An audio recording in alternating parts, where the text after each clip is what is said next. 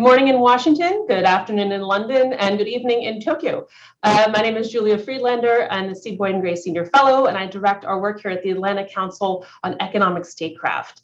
And today we're here to discuss investment screening and in the context of the broader economic statecraft environment. And it is my absolute pleasure to welcome three distinguished panelists and government experts to discuss this with us. Today, we're also co-hosting with Karen, and my co-host Kit Conklin is also going to be presenting some case studies and to outline exactly how investment screening is important in the nitty-gritty. So today, we're welcoming Peter Harrell, the Senior Director for International Economics and Competitiveness at the U.S. National Security Council. Welcome back. Kazeki Jun, the Director General for Trade and Control Department and Economic Security Policy at the Ministry of Economy, Trade and Industry, that's METI in Japan. And Huw Walters, the Director of Investment and Economic Security at the Ministry of Defense in the United Kingdom. What we're going to do today is first offer each of our panelists a few minutes to give some opening remarks. We'll then turn to Kit to present his case studies, and then we'll have some Q&A in which I encourage you all to raise your virtual hands and we'll bring you into the conversation. Without further ado, Peter, if you're there, I'll turn it over to you to kick us off.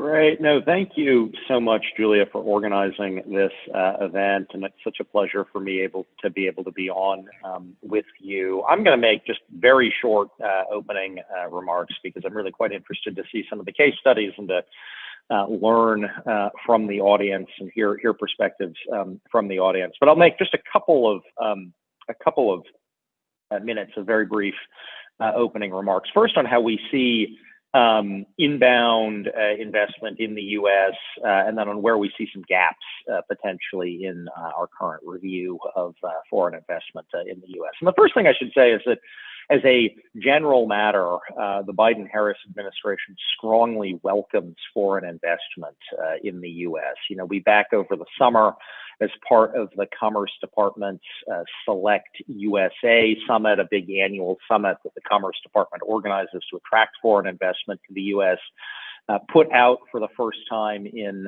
4 years a U.S. declaration of an open investment policy signed in the name of the president, making clear that, you know, at the highest levels of this administration, we welcome foreign investment in the U.S.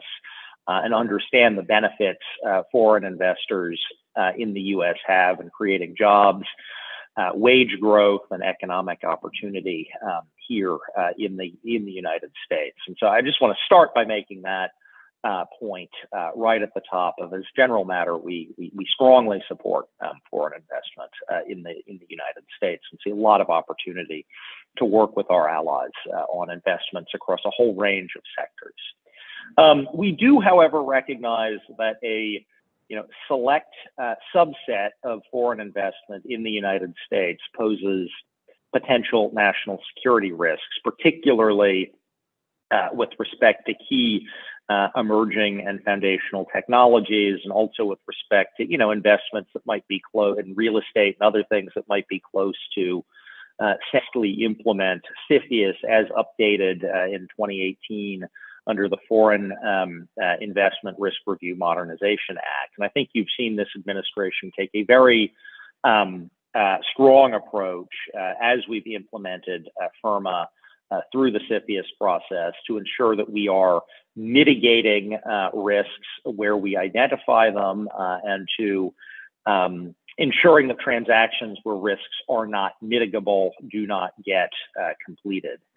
And so I want to say on that, CFIUS is, as many of you in the room know, generally speaking, a private and behind closed doors kind of process. But we are, as you might imagine, I can't talk about specific cases, but we are, as you might imagine, quite focused on investments from our strategic competitors in, as I say, key emerging and foundational technologies, and ensuring that if there are such investments, any national security risks around transfer of intellectual property, around transfer for manufacturing capacity, around other areas of know-how, cannot be provided upstream to a company in a geopolitical competitor or adversary. I think one area we've been particularly focused on as we think about CFIUS and FIRMA is data protection, and how do we ensure that where there is a foreign investor buying a U.S. company that has substantial access to U.S. person-sensitive data, how do we ensure that data is protected, that data does not leave the possession of the U.S.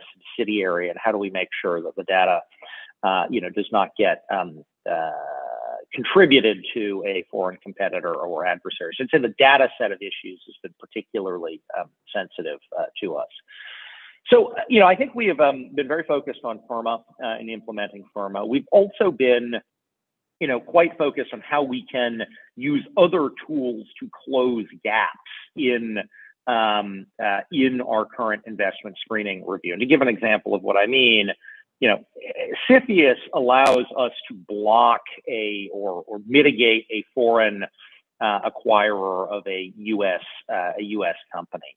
It does not really give a tool to provide to impair other kinds of transactions between the potential foreign acquirer and the U.S. company. And technology, we block the transaction.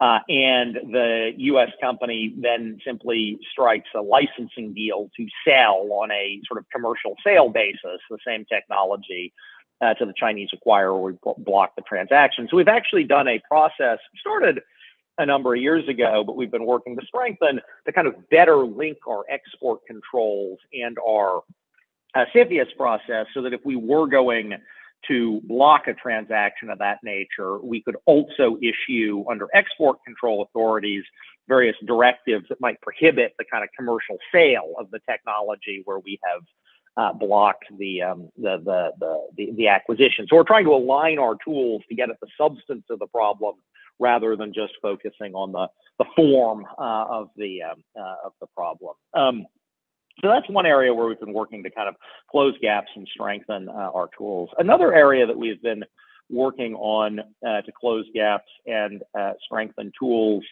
is really to dig in on, a better understanding of what some of the risks are around emerging technologies. And I've been candid, and having sat on the CFIUS committee for 10 months now or 9 months now, I think CFIUS as it currently exists is not very well structured to deal with investments in emerging technology. Some of that is slow rule writing over the Commerce Department, but even putting that aside, CFIUS really requires a case-by-case review with a specifically articulable national security risk posed by a transaction.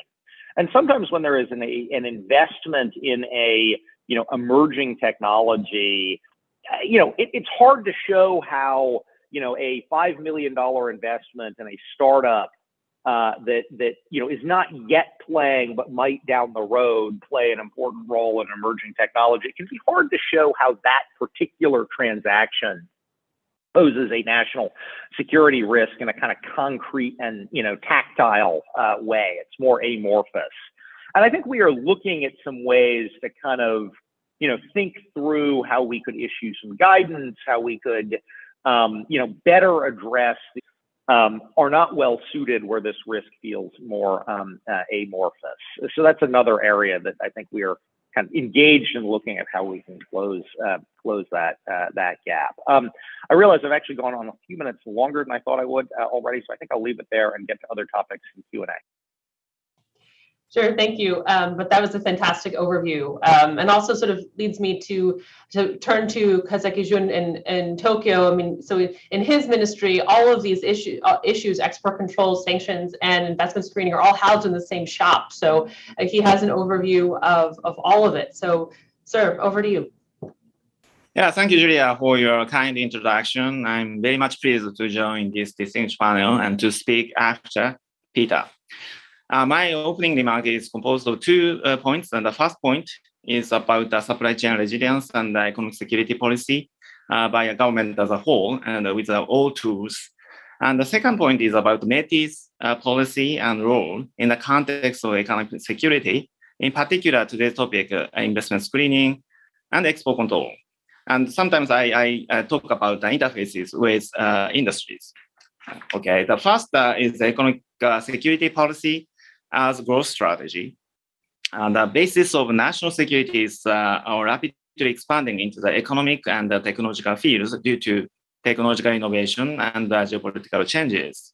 And the vulnerabilities in supply chains are becoming clear due to the COVID-19 and the other disruptive supply chain challenges. So in this respect, the Japanese government recently stated in the government-wide documents, such as growth strategy decided by the cabinet last June, that Japan will strengthen and promote economic security policy. So Japan intends to secure autonomy and gain superiority, as well as to deepen cooperation with like-minded countries under international order based on fundamental values and rules.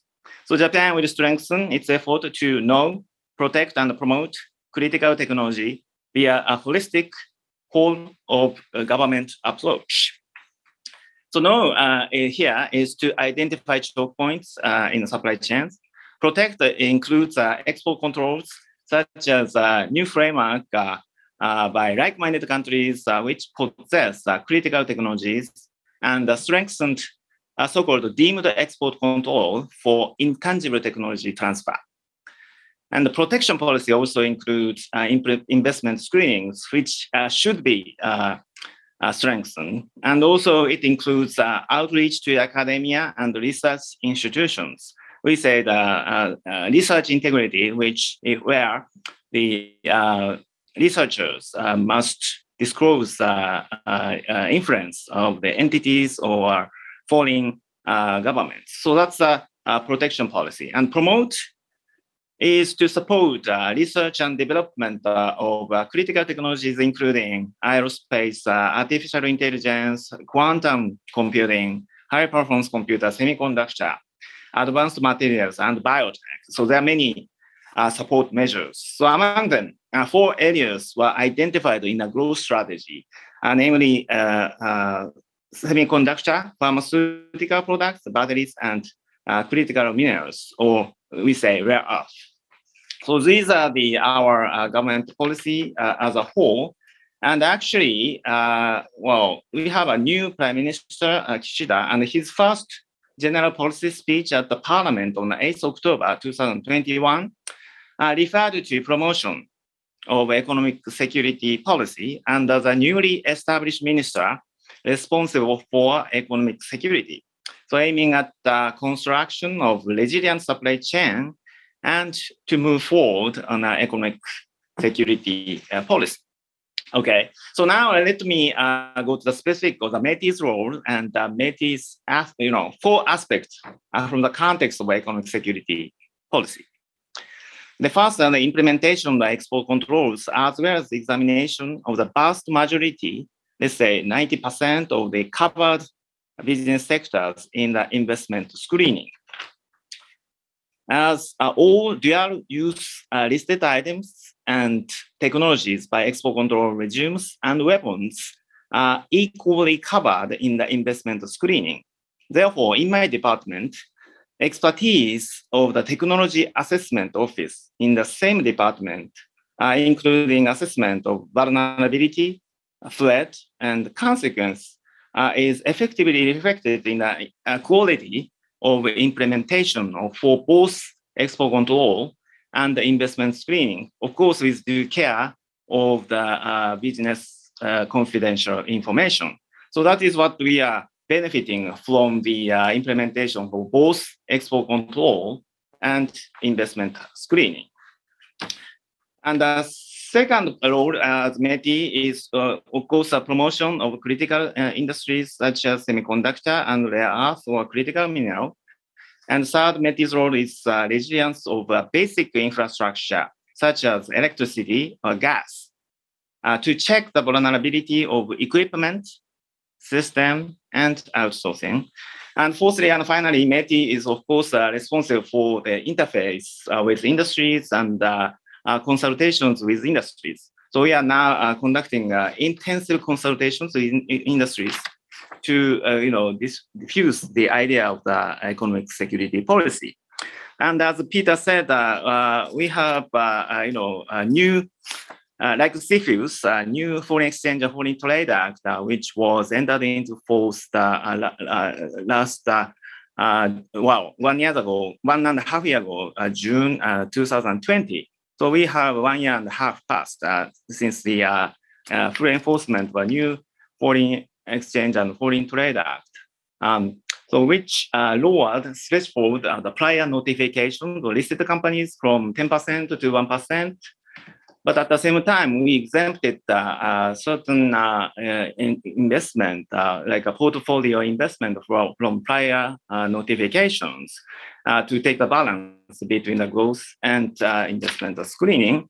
And also we update the sectors or designated sectors. For example, as Peter said, the data is very important. Therefore, we added the data process services, software services, and components related to information technologies in 2019. So that is now, these sectors are now subject to the investment screening as the data is so important. And also we included the medical device and pharmaceutical device in 2020.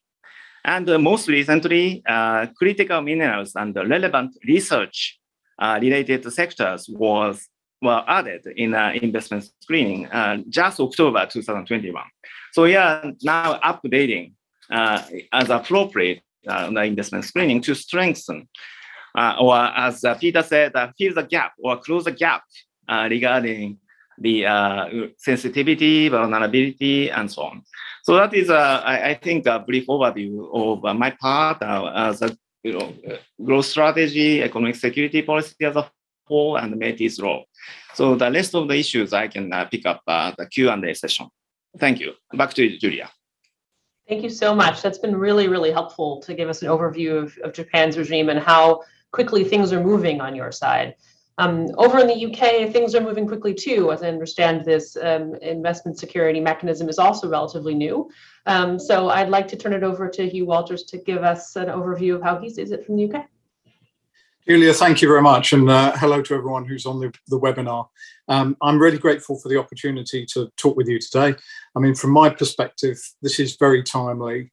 We're just completing the largest shake-up in UK's approach to economic security in the last 20 years. So very much welcome the chance to highlight some of the things that we're doing, take questions or take comments as well. And just as Peter was saying about the US, the UK, it's a very open economy and will remain so. So inward investment is extremely important to us. However, we obviously have a need to have the right safeguards in place to protect our national security and the safety of our citizens.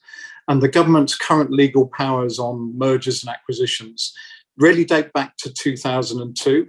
And as we all know, the world has changed an awful lot since then. And we're modernising our approach to reflect some of these changes. So really, looking at what's driving these, there's both a sort of top-down and a bottom-up element to this, I think. So the existing legislation that we have, it was drafted in an era when national security risks were primarily seen as relating to large companies that were explicitly operating in the defence and security sectors. So nowadays, what we see, and we've actively encouraged this as well, is much more innovation, much more disruption being created by startups and happening at the SME level, and much greater crossover, I think, between civil and military technologies. And really over the last 4 or 5 years, what we've been seeing is a range of transactions popping up involving companies and technologies of this sort with significant national security implications for us. So we've made some changes to our existing legislation to try and address some of the more urgent gaps. However, what we've really found is that our legislation and our processes are not really well suited to the sorts of dynamic threats, the evolving, more complex risks that we're now starting to have to address. And in addition to what we've really been seeing on the ground in terms of transactions, we've been seeing changes at the sort of geopolitical level, and the landscape there has been changing very rapidly over the last few years. So the rules, something that we've tried to respond to in the UK's integrated review of security, defence, development and foreign policy, which was published earlier this year. and which recognised, I think, that the distinction between economic security and national security is now largely redundant. It highlighted the likelihood that we'll see more states adopting economic statecraft as a lever in systemic competition, including the very deliberate use of economic policy to target and undermine the economic security interests of their rivals.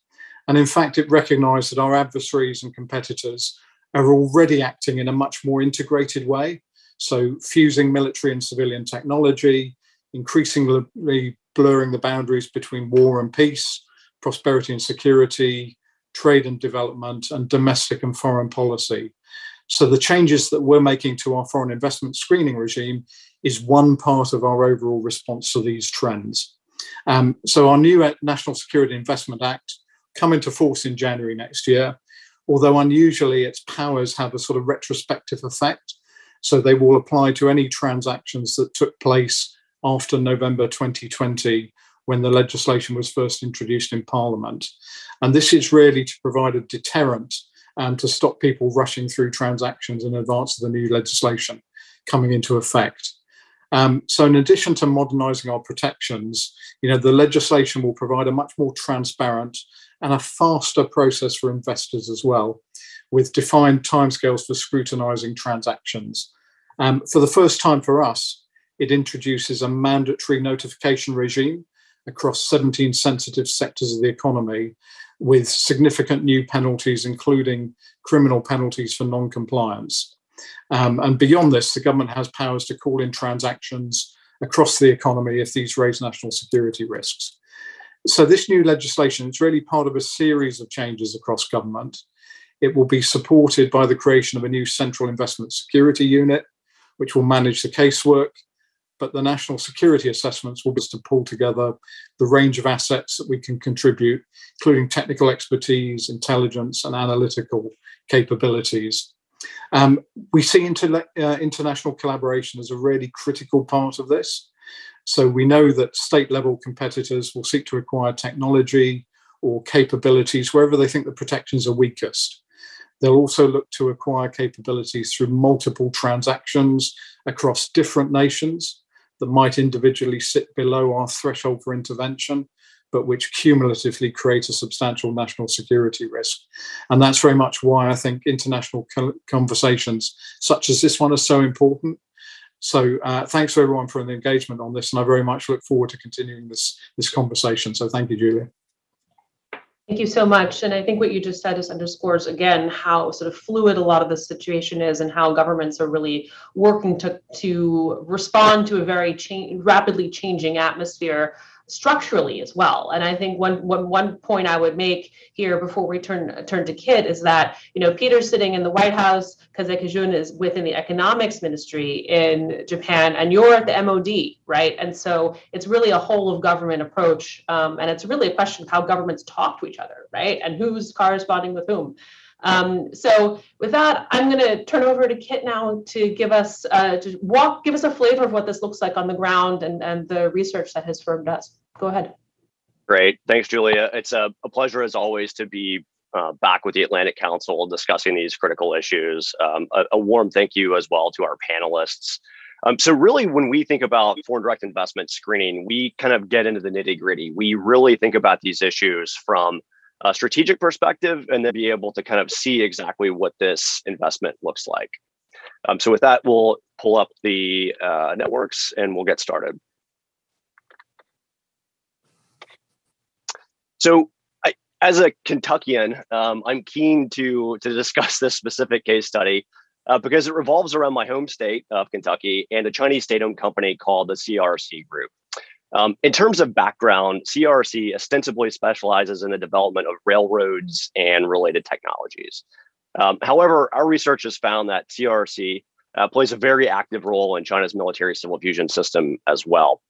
In this case, CRC controls a subsidiary company called Zhuzhou Times New Materials Technology. And this company is a defense contractor that has multiple relationships with the Chinese Navy as well as various shipyards. So interestingly, Zhuzhou Times New Material also has a global presence both in Europe and the United States, but not necessarily with that name. which leads us to kind of why FDI screening gets complicated. So in this case, you can see on the chart that Zhuzhou wholly owns a company in Germany called CRC New Materials Technologies. The Chinese company bought the German company a few years ago and have since changed its name for the European market.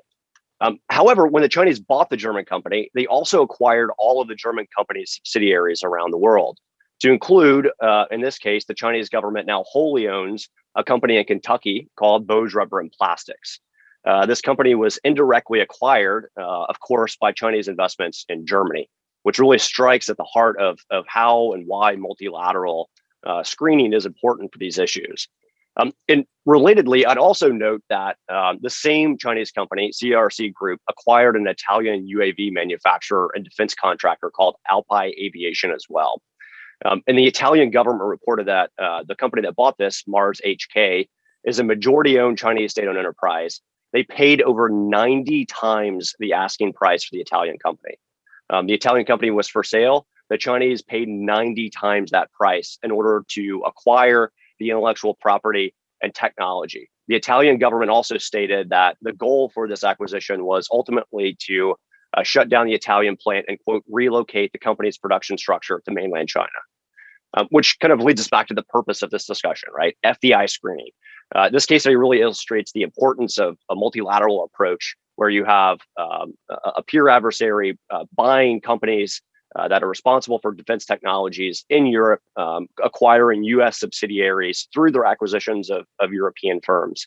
And it's a very complicated way to think about these issues. But when it comes to FDI due diligence, when it comes to CFIUS due diligence and risk management, you really have to understand the shell game that happens with some of these acquisitions.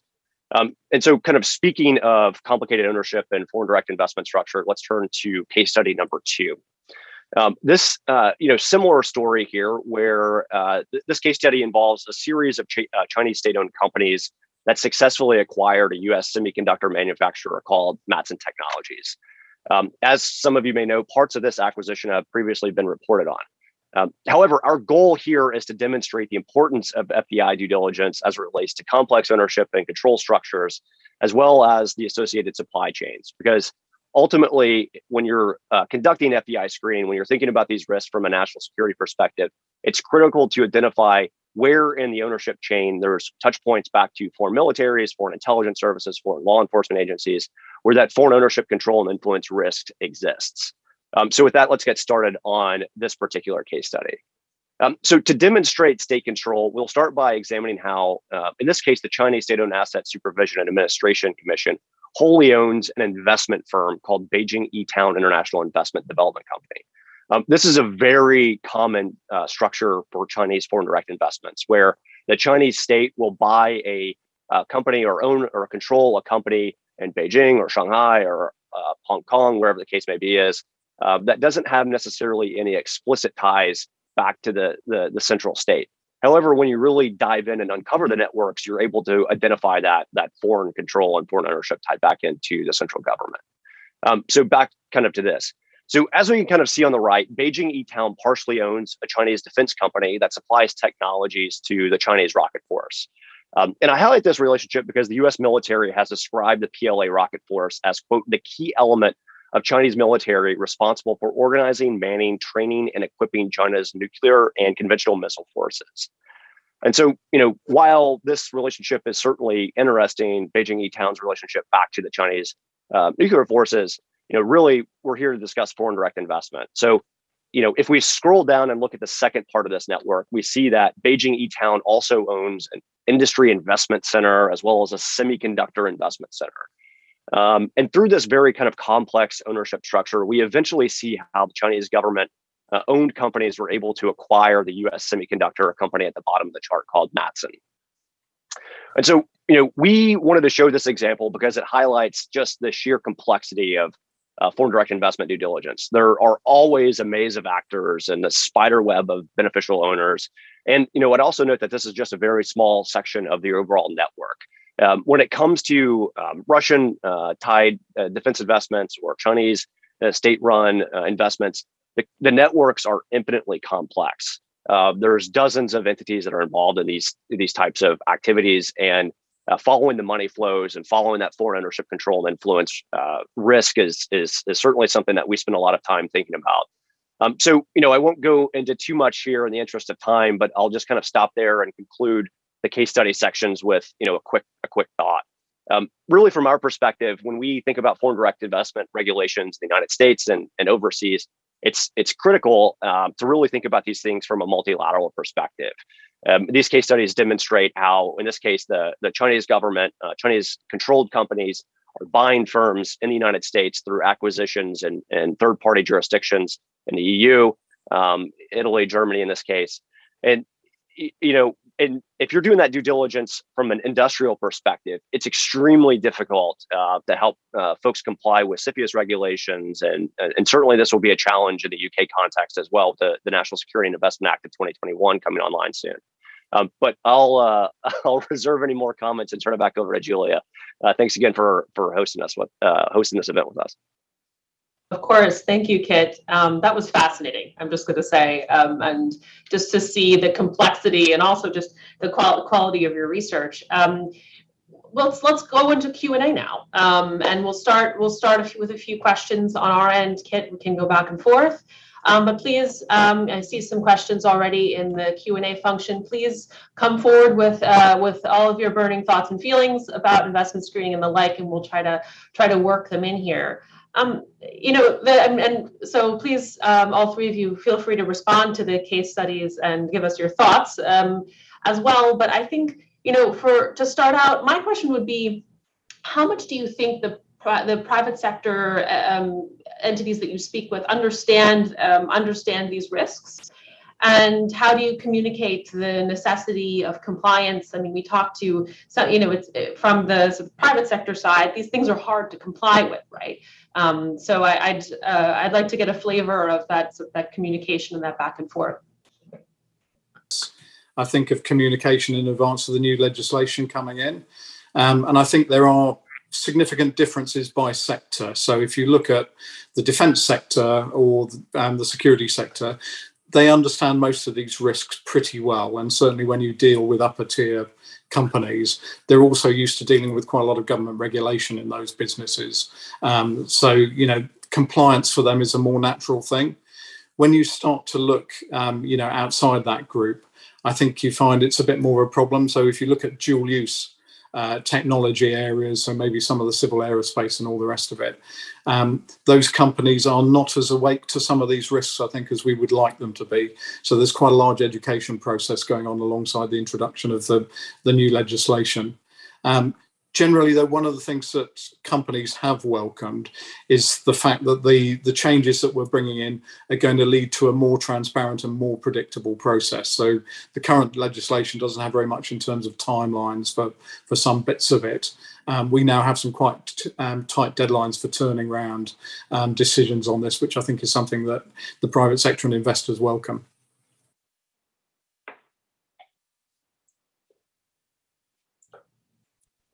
Anyone else? Kazeki, you mentioned this when you're opening in your opening comments. I don't know if you have anything further color to add on it.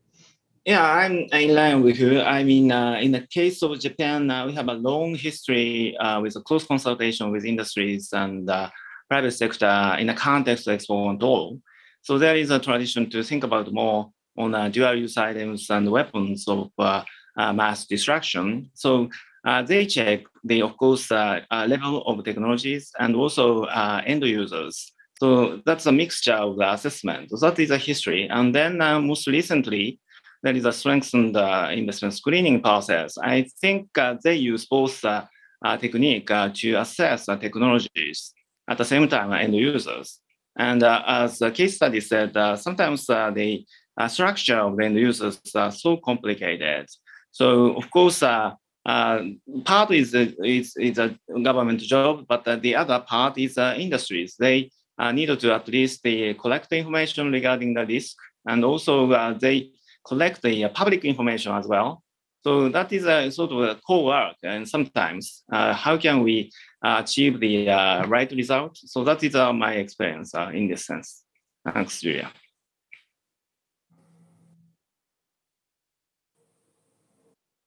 And I'll jump in for a question for Peter here. As you kind of think about the administration's policies for multilateral engagement, where do you see FDI screening? Where's the nexus with supply chain integrity, export control policies kind of merging together with allies around the world? Thanks for the question, and I think it's one that we are actively working on. I mean, I think as your case study, Kit, made clear, you have to think about investment screening in a multilateral approach, because a lot of the ways in which companies here in the U.S. get acquired today is indirectly. They're already owned by a foreign company, and then a new acquirer comes in and buys the foreign parent, and that changes the ultimate beneficial ownership of the U.S. company. So, I think both for sort of understanding and controlling what's going on here at home, we have to work with our allies and partners, and also, because at the end of the day, the policy goal here of having investment screening in the U.S., it's really about trying to deny a competitor or adversary access to some technology or expertise or know-how.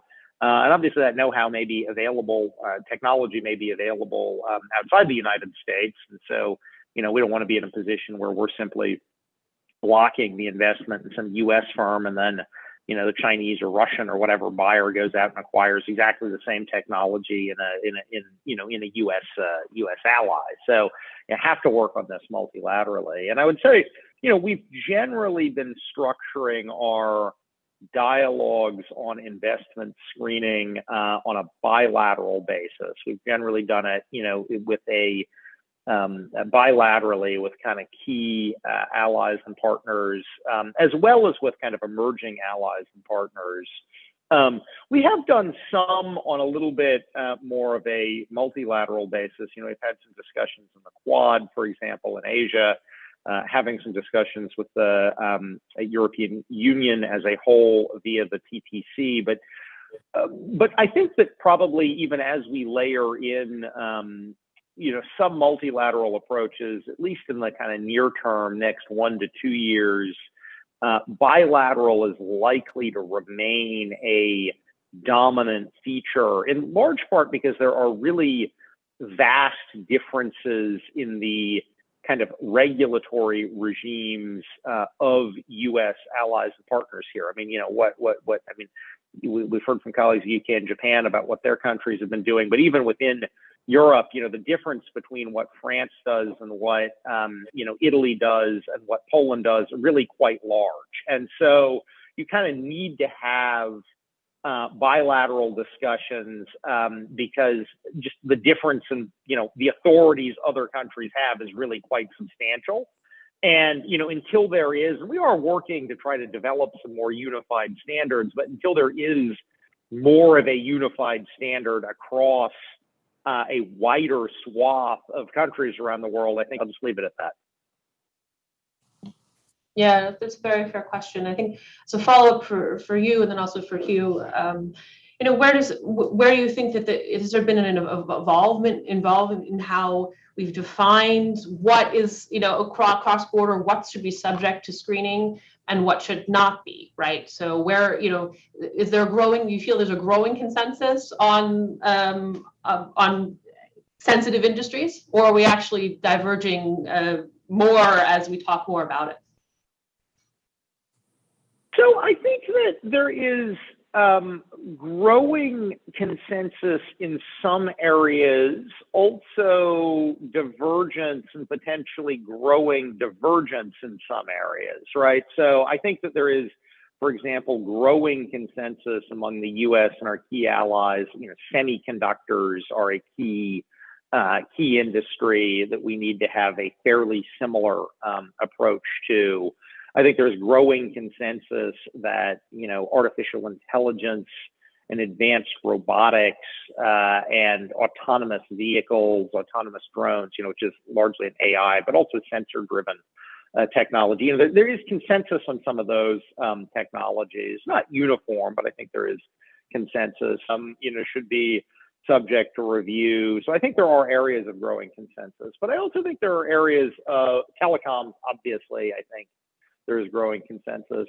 But it's also been interesting to see some areas of divergence. So I look at what's happening in the European Union, for example, right? The European Union has actually decided explicitly to consider non-national security factors in their investment screening regime. And in particular, they are now explicitly including whether they're implementing regulations that will explicitly include whether a foreign acquirer has distortive state subsidies in their investment screening regime. Now, here in the US, by statute, CFIUS is a purely national security focused regime. I think there's sort of interesting questions we need to grapple with domestically. I think it's quite interesting what the European Union is doing here, of thinking about embracing distortive state subsidies as a basis for investment review. It's something we don't currently do, but that's an area of divergence because the European Union is actually moving out ahead of, for example, where we or most other governments are. I think it's sort of be interesting to see us grapple with that shift over the next year or two. Yeah, that's really fascinating. Again, what's the line between a national security policy and a trade policy? Yeah, it's really a fascinating topic. Huw or Kazeki, do you have any thoughts on that? Want to jump in? Yeah, I mean, I think we'd echo a lot of what Peter was saying there. And actually, when you look at the specific sorts of lists of technologies that we're interested in and the sectors that we've included in our mandatory notification process, there is a lot of commonality, I think, between us and our allies. And just as Peter was mentioning some of those sectors, I was thinking about our own list. So things like advanced materials, advanced robotics, AI, communications, semiconductors, all of those sorts of things are on our list too. We may define them slightly differently, but I think there's an awful lot of overlap there. And we're doing quite a lot of work with our allies. We're doing quite a bit bilaterally, particularly with the US at the moment, but I think it's something we'll expand, looking at, is our understanding of what sits below those sort of headline sectors the same, and do we set our sort of risk threshold in the same place or not? And if not, trying to understand why we don't do that. I think the piece that is probably a bit more complex, and again, Peter, wrap around some of this. So when you get into things like market distorting practices and, the very deliberate use of industrial strategy to undermine, an opponent's industrial base, actually, that's an area where it becomes a little bit more complex. And I don't think there's quite the same consensus yet as to how to respond to that.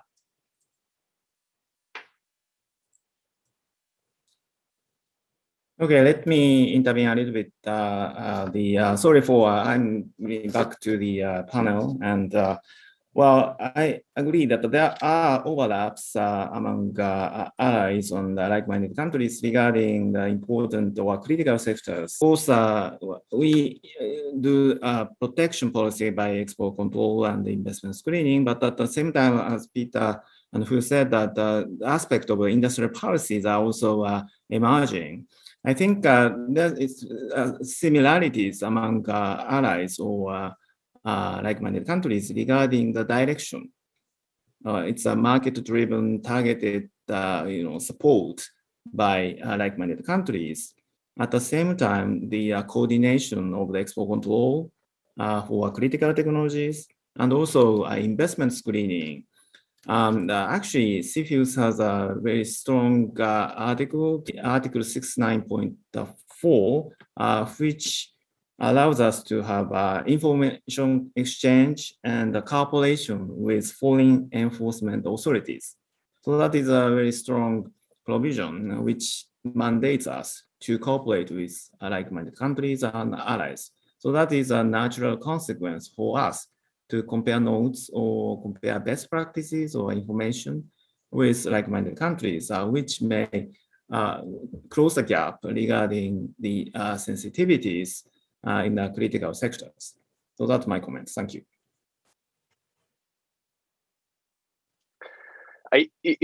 Thanks for the lively discussion here. We've had a couple of questions. The States, Japan, the UK.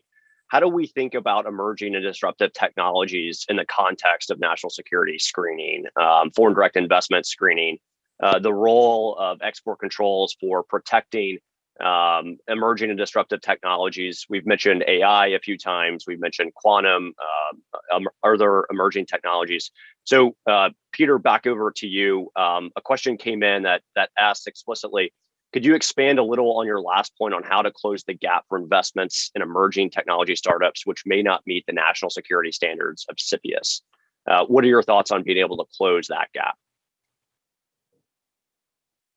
Yeah, look, and I mean, we have an active policy review process, and I don't want to get ahead of one example of some of the things we're doing, right? So, I gave my not hypothetical. I just can't get into the cases, but I gave not hypothetical, a real example where concerned about a transaction, an acquisition of a U.S. company that was producing a sensitive but not universally export controlled material, and did not want to simply see the parties structure a sale of material rather than sale of company transaction. Commerce has this authority where it can issue what's called an is-informed letter to a company, which basically controlling it. You can't export it under these particular circumstances, right? And so that's an authority that we have to close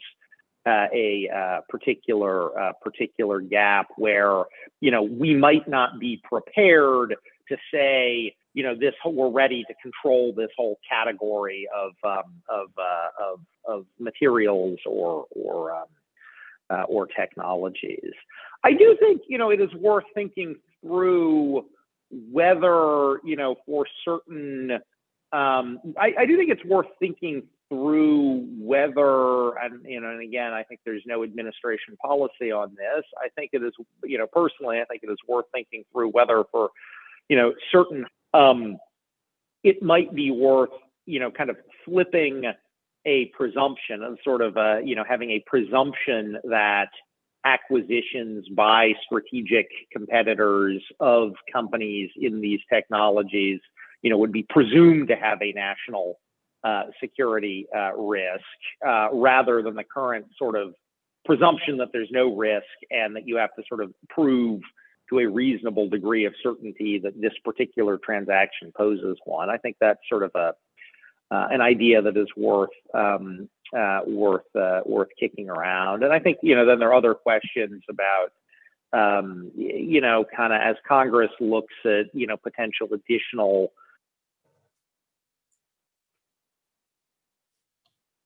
Does anyone else want to jump in on EDTs? Yeah, I think it's undoubtedly been one of the most difficult areas for us. And we've spent quite a lot of time with our research labs and with the government chief scientists, thinking about what do we know about emerging technologies, what do we know about the sorts of things we might be thinking about in terms of applications for them, and the sorts of things that our adversaries might be thinking about. The really difficult stuff comes with a very disruptive new technology, I think, where nobody really knows what the applications are going to be.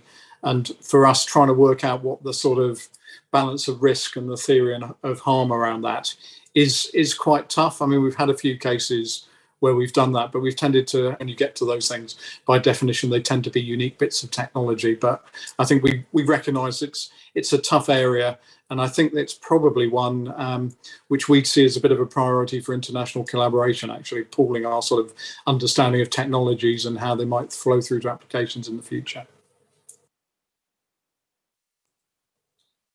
Yeah, let me jump in very briefly. How can we catch up the emerging technology? That is a critical issue for both export controls and investment screenings.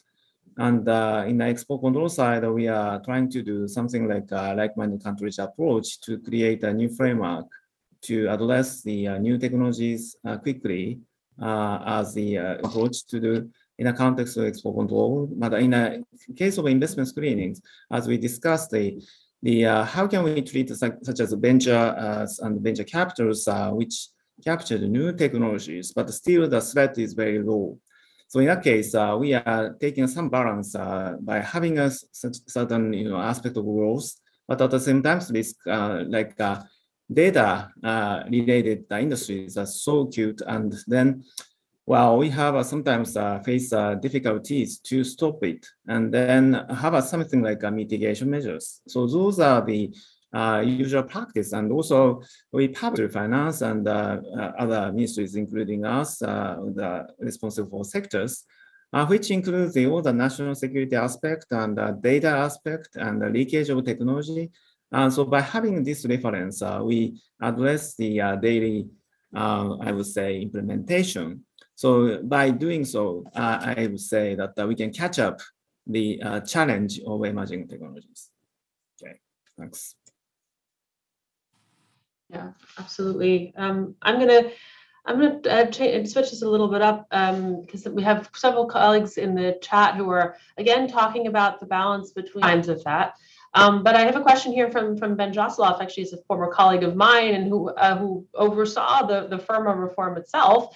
And he's saying, well, with all the increased focus on FDI screening, how can governments ensure that beneficial investment isn't curtailed, right? How do we make sure that the pendulum doesn't swing too far? There's another question further down about the balance between FDI and prosperity. So I don't know if you have any additional thoughts on that. This is sort of the key question here, because I heard the term industrial strategy being punted around a little bit. So I'd like some further thought on how. It's a key thing that we've tried to look at as we've brought in this new legislation, because it is a very dramatic change in how we do things.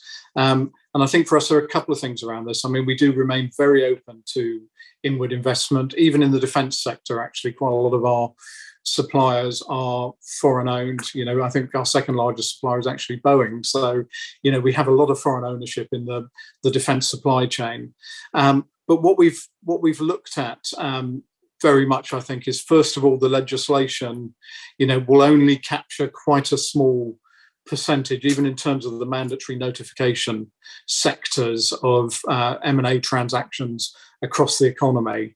And so we've been really keen to try and make it clear to investors exactly the sorts of things that we think will fall within the legislation and the sorts of things will be outside, to try and remove as much uncertainty as we can around that. And then secondly, because I think investors are wary about getting entangled in government process stuff. About to publish a statement in Parliament, I think, that will set out quite a lot of internally how we handle these things. So very much it's about reassuring investors that this will apply specifically to things that have a national security dimension. It'll be a relatively small subset of M&A transactions, and we will have a transparent and, as far as we can, given the nature of the threat, predictable process in how we respond to it. So I think that's how we sort of try to balance those things.